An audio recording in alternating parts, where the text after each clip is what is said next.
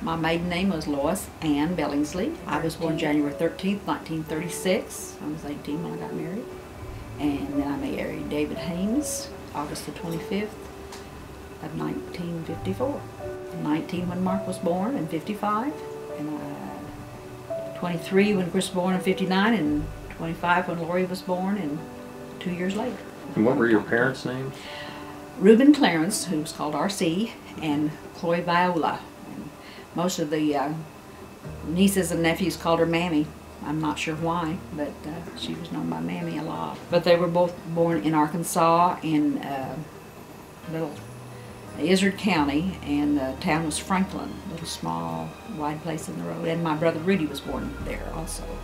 Then they moved to Oklahoma after Rudy was born, and I don't know how old he was when they came, but then Bob and I were both born in Oklahoma.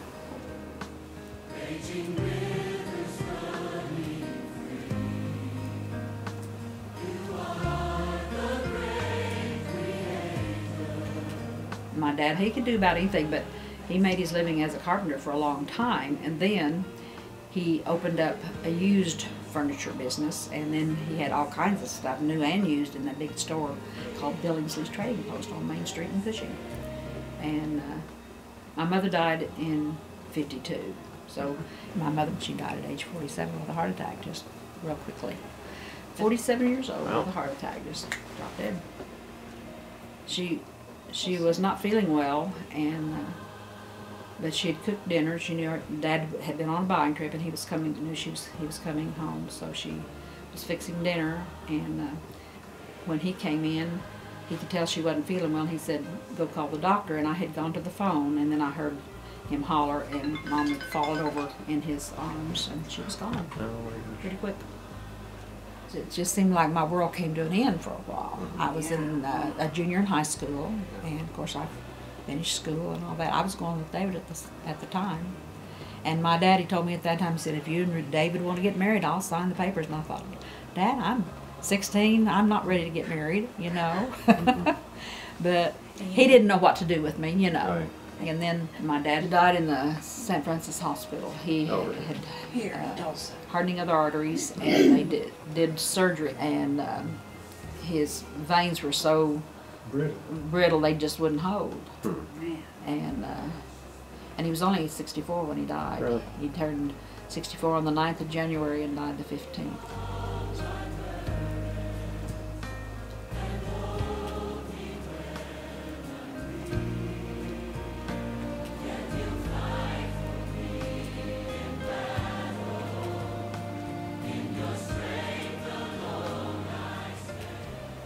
I had gotten back from my senior trip, and we went to the drive-in movie, and he asked me to marry him. And that was at the end of May when I graduated, and then we got married that August the 28th. Okay. And we went to Colorado on our honeymoon. Went to Denver and to Colorado Springs, and we were very, very fortunate to be able to take a lot of trips. We went to Spain. We went on a wonderful Mediterranean cruise. We've been on about 5 or 6 Caribbean cruises. We took a Alaskan cruise. We went down the Mexican Riviera on a cruise. The first foreign trip we made was a week in London, and the next year it was a week in Paris, and the next week it was a week in Rome. Yeah, I remember coming back, and Mark picked us up at the airport, but then, see, it was just later that he got sick. Okay. And he was diagnosed in February, and died in August of 2000. On my birthday party. Yeah. I was cooking stuff for Lori when they called me from the hospital, and he said, they said it was incurable and inoperable. And I said, "The Lord can cure him." And he said, "I know it one way or another." So he's been gone 14 years plus.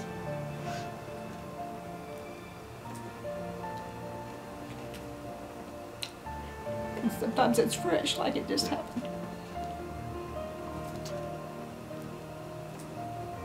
I had 3 children. Of course, we lost our first son, and I have 8 grandchildren, 4 boys and 4 girls. The oldest one turned 31 in December, and the youngest one turned 14 in December, and they're all in between that. have 5 great-grandchildren. We'll have my 6th one in May, and then that will make me 3 boys and 3 girls Grace. Oh. When a little Lila. Lila Grace gets here in May. It'll be 3 boys and 3 girls. The oldest is Carly. She'll be 10 in February. And then Landon's 8, and Carson just turned 4, and Eli was 3 in September. And then little Stella will soon be 9 months old. She was born April 6th. And then the new one coming around May 5th. Give or take a few days, you know how that goes. She'll probably have another C-section. She did with the other 2. It's kind of wild around here sometimes at holidays and birthdays, but I love every minute of it.